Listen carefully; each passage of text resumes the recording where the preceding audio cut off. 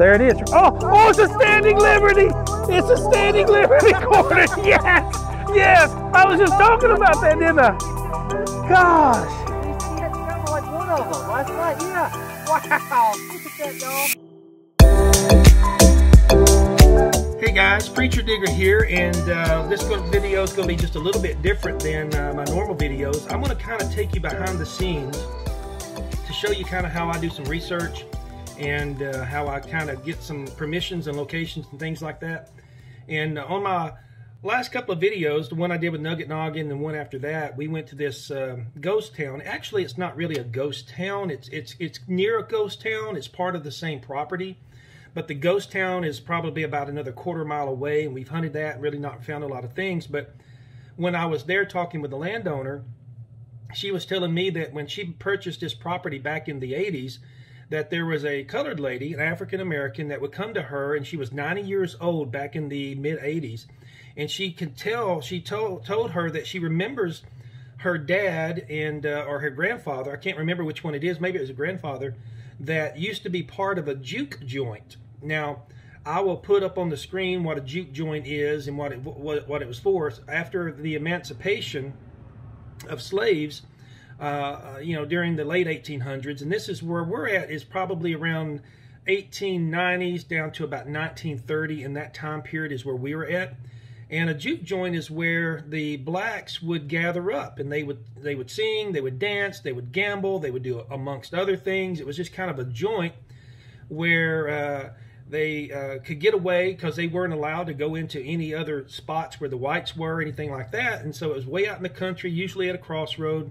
And this juke joint she was telling me about, she remembers that when she bought the land, she had a dead horse, and she went down there to put the dead horse in this group of trees and let the wildlife take care of it all. And she found a well.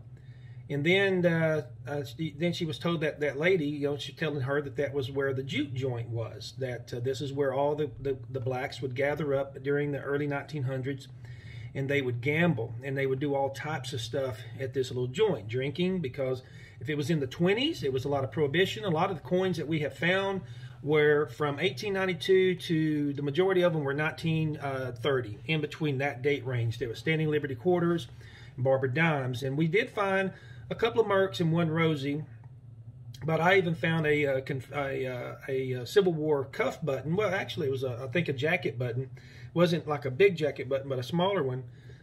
That was the 1875 to 1902, before they switched over to the modern day seal, Great Seal buttons, General Service buttons.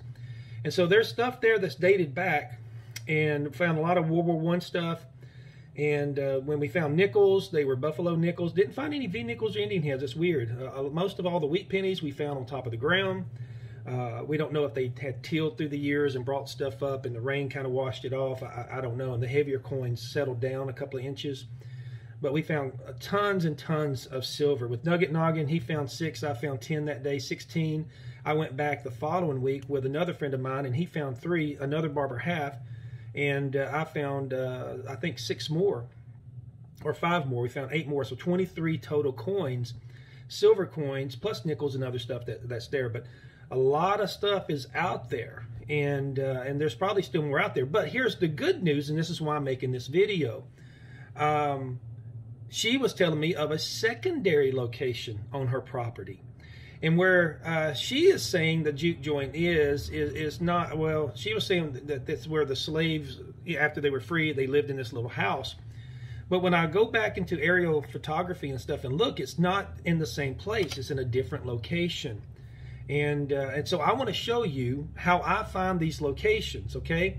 And then, you know, as far as getting permission, I just drove up and knocked on the door and just kind of started talking to her and got the permission on that part. But I wanted to show you, and so I'm going to take you over here now to my computer screen. And you see, I just brought up here Historic Aerials online. All you have to do is type in www.historicaerials.com, and it comes up. I'm trying to conceal my location because I don't want anybody to know where it's at. But this is a county road that we're following right here. And in this group of trees right here was where the juke joint was. And how do I know that? Because if I look over here and I go down here to 1958 and click on 1958, it comes up and you see the juke joint right there. We go to 1965 and the juke joint is still there. So 4 vaulted roof line. And if you look right here, you see the well. Where my hand is on the screen, you see the well. And that's where Nugget Noggin found his $50, and that's where I found a barber dime on this side, and he found a barber quarter on this side, which we think it was like a coin spill. And let me go back to the 58, and you can still see the well right there. And so this was the juke joint right here, and how we found this was that there were still remnants of this here on the land because the well gave it away. So we knew where the house was because there's still dandelions and things like that are planted there. But you can go over here and you can also like hit a measurement right here, and you can put a dot right here and a dot right there, and tells me that it's going to be 119 feet off of the ground. I mean, off of the main road. And that is true. That is exactly where it is. There's now a fence through here. I'll go up to the modern day, and you see the modern day right here. This line right here is a fence line. We have not hunted up in the trees in here yet. We have not done that. We hunted on this fence line from about right in here up through this little spot right here. We found a lot of coins, and then up in here where the house sat, we found coins. That was when me and Nugget Noggin were there hunting. And then the following week, if we go back to this 58, you can see how this road will go through here to the side of the house and in between the well. And so it goes out here in the field. And so when I took my other friend back, that would be in about right in here.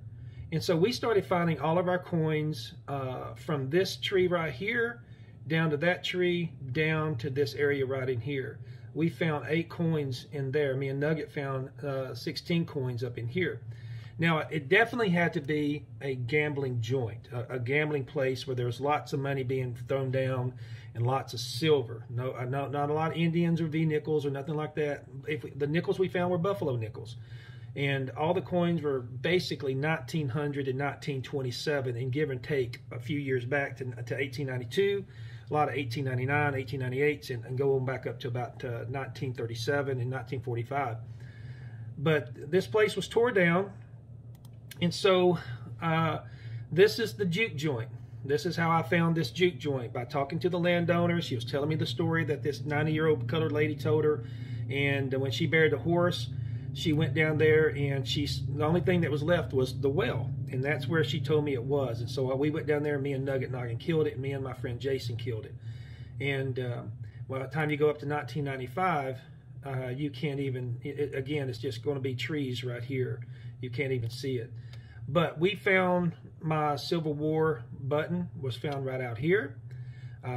We found all types of stuff through here. So definitely what our theory is, that people would pull in here and they would park over in here, because that's where we found some coins, and then they would park back over in here. And that's where we found a lot of coins, and then through here, and we found coins there. But this video is not about that juke joint. This video is about the other juke joint that she was telling me about. And so if we will just go back down the road, I want to show y'all this, and this is what I'm researching right now and what I want to show you, because when I show you this, we are going to go out and we're going to take my drone up, and we're going to get some measurements off here, and we're going to take my drone up, and we're going to fly the drone over to what these measurements are, and then we're going to find the exact location. You see this spot right here? That's the juke joint. She was telling me that it was over here. Now, when I go to 2016, you see this driveway, excuse me, this driveway is right here, and this cut through. And so when I go to 1958, that driveway is, at least the cut through is right there. So if that's still a permanent spot, I can mark off of that. So let's go and put a mark right there where I'll take my drone up into the air, and we'll go out there and I'll record all of that. And then let's just go straight down the road to right across from the secondary juke joint. That is going to be 379 feet, 380 feet. So I'm going to take my drone up right here in just a little bit. We're going to go out there and take it up, and we're going to fly off of the drone GPS 400 or 379 feet, and then I'm going to measure off my drone over to here, and that's going to give me a triangulation, and that now is going to be, let's just go ahead, let's cancel this, and let's just measure right here. So that's going to be 128 feet off of the road, which is about the same distance that we said was this other juke joint, wasn't it? About 130 feet.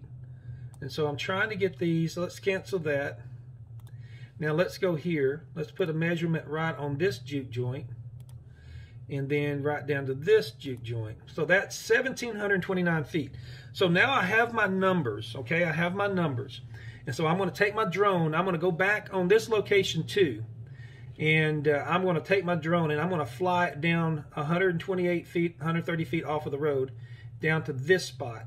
And then I will be able to know exactly. Let's just zero out of that, and that gives me my spot right there.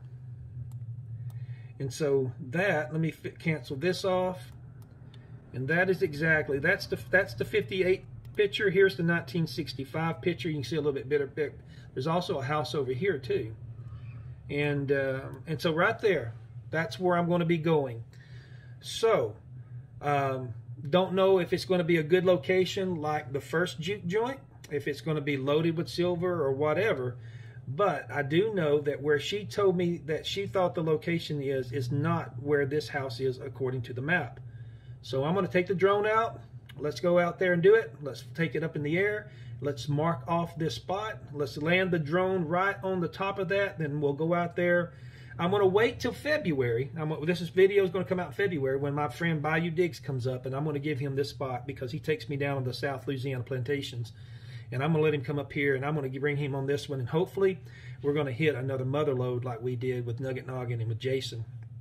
And so I just wanted to show you how I do my research, get permission. The lady that owns this land lives nearby this place, and so I got the backstory. Went to historic aerials, marked it off, and so I'm going to do an overlay on this as well, and so we can do that.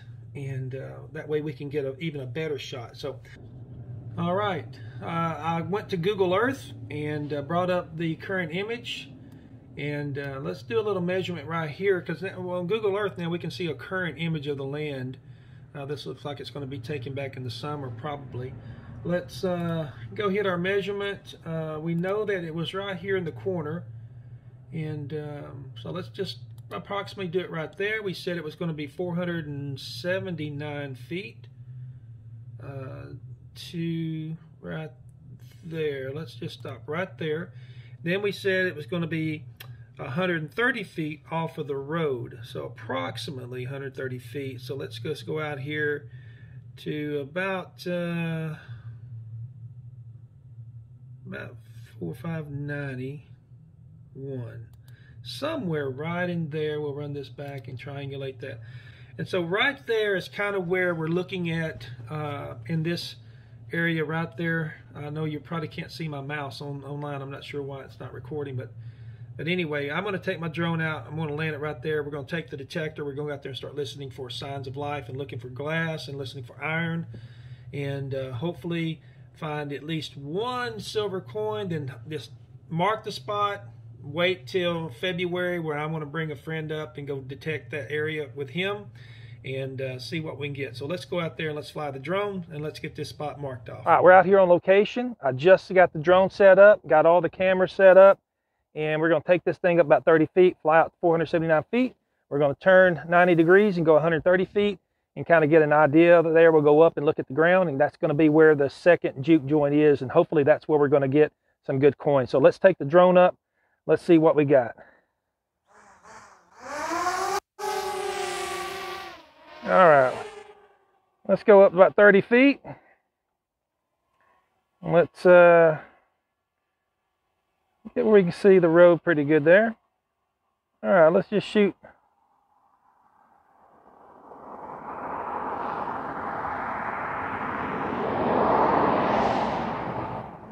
we're moving about. I got it on slow right now because I want to control it with not a lot of jerking on the camera. I can go about 30 miles an hour with this thing, but we're going to make smooth transitions and turns. Plus, I got a headwind on me right now that's pretty good. You can't tell in the camera, but it is here on me. All right, let's parallel with the road. All right, 300 feet out now. We're going to go to 480 feet. And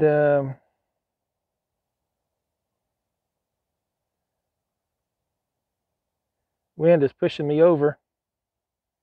But that's okay. We'll just compensate just a little bit. All right, there's going to be about our mark right there.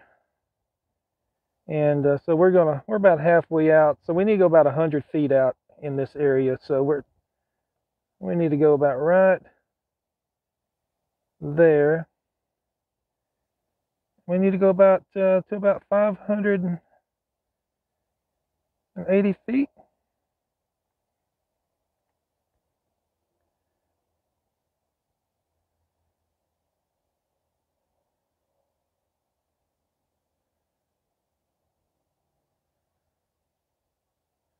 So somewhere, probably right there, you're probably looking at that spot right there. That green patch is most likely going to be where let's just go up and let's get a greater aerial view of it. We don't want to look that way. Yep.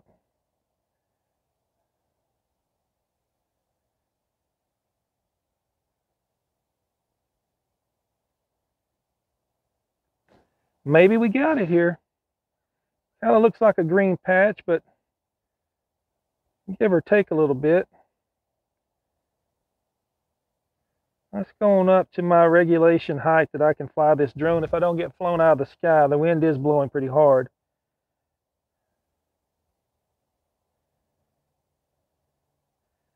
That does kind of look like a spot where a house may have set.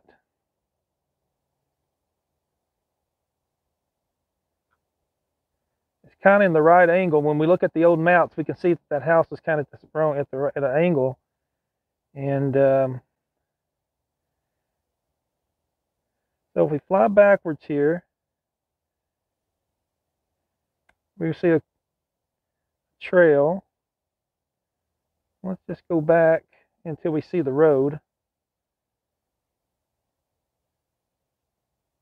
And let's just kind of square up and parallel over the road.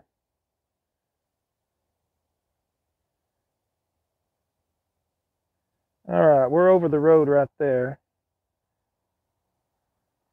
And so at 360 feet, 450 feet here, let's go to 580 feet again. Let's just kind of get another measurement. We want to parallel there. And just kind of see.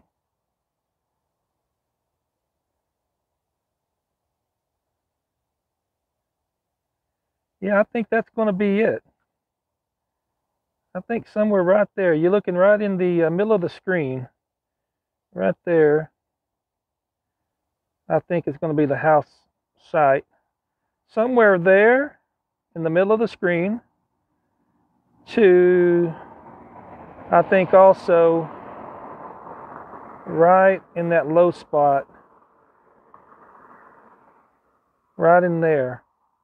So that's what we're looking for, that wet low spot to the upper side of the, let me get in the camera here, where you can see that more green spot. So I think that's where it's going to be.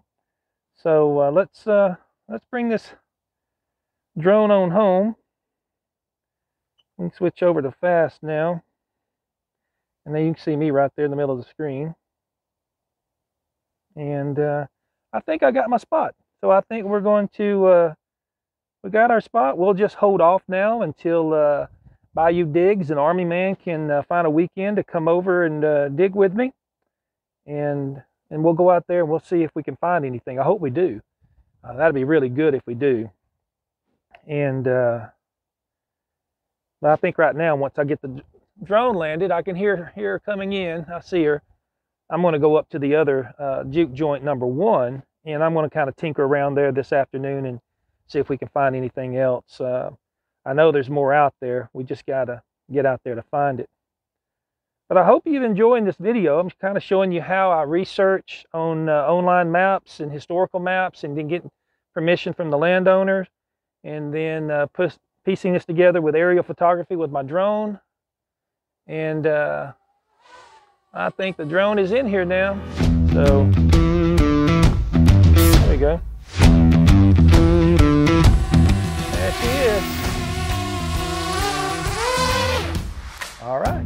I'll see you out in the field.